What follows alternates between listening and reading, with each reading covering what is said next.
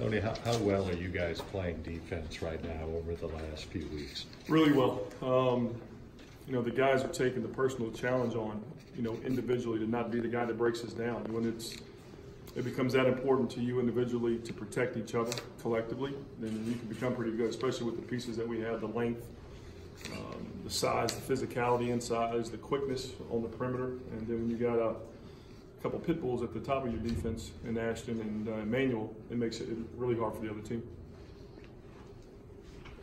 A couple of weeks ago, I think, or in the recent past, Cal said this was the worst defensive team he's had. I care to amend that, and how much is something like that said for effect as opposed to be taken literally? Oh no, it was 100% true now. We were bad, you know, through the first 7, 8, 9 games of the year, and it was just, you know, the young guys, you know, getting a feel for it at this level, and then us collectively trusting each other defensively, and that just comes with young teams like we have every year. And it, like you see, the breakthrough usually happens late December, early January, and we have that Christmas break. We can do a lot of practicing, a lot of film work, and then you see the guys grow and improve rapidly during that period, and that's what's happened again this year.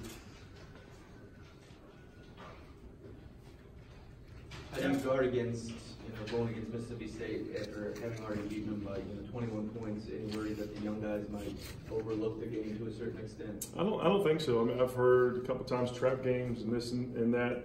Not with this team. This team is focused. I mean, you see it.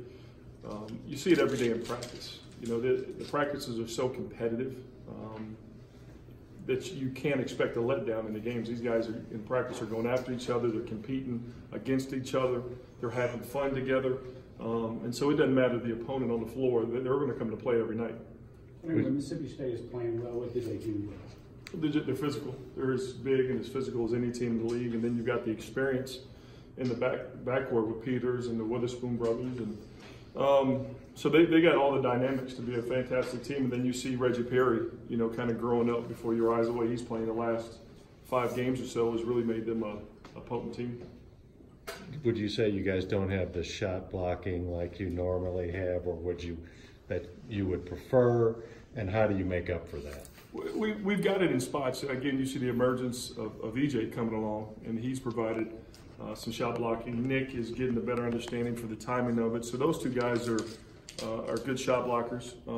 You got PJ with his length is a good shot blocker when he needs to be, and then Reed is the ultimate rim protector because he just does a great job with the vertical. We call it the vertical jump, where you can be inside that circle as a secondary defender, and as the driver comes at you, as big and as barrel chested as he is, and he jumps up vertical and chests that the guy trying to lay the ball in, it's not a foul, and it causes a lot of misses. So even though you're not blocking shots like Karl Towns, Anthony Davis, and those guys, we do have a significant amount of rim protectors in the paint.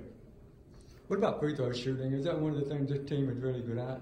Yeah, it's a good, you know, Cal said all year long, this is one of the best shooting teams that he's had, and you see that in our free throw shooting percentage. And, you know, you win a lot of games when you make 75, 80% of your free throws. How do you get the guys to buy into defense? Because I remember asking PJ, someone asked him, was defense fun? And he kind of smiled and said, well, almost as much fun as offense. Just holding them accountable every single day.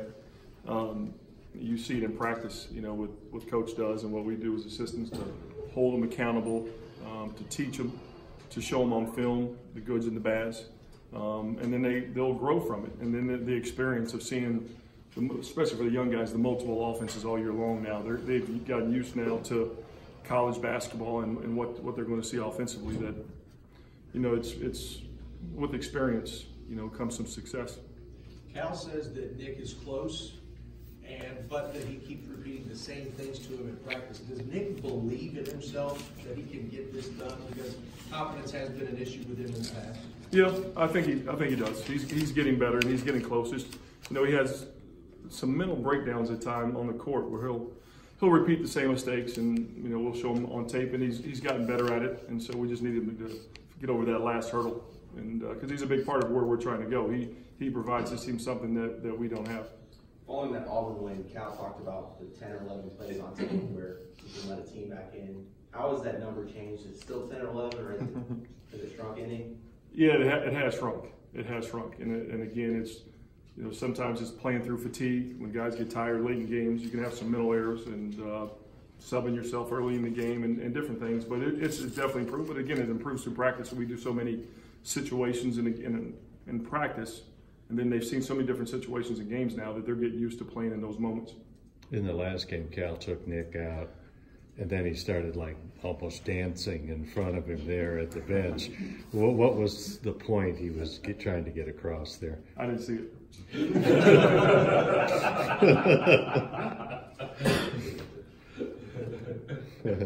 What about catching State after a tough loss for them?